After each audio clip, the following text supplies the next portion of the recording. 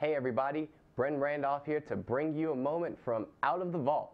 We go to Fairfax, Virginia, where Paul VI is hosting DeMatha on January 27th, 2012. With Paul VI down one, Tillman Dunbar gets the loose ball and kicks it out to my main man, Patrick Holloway, who hits the dagger three-pointer as the buzzer sounds to give the Panthers the shocking 64-62 win as the sixth-man crowd hoists Holloway onto their shoulders.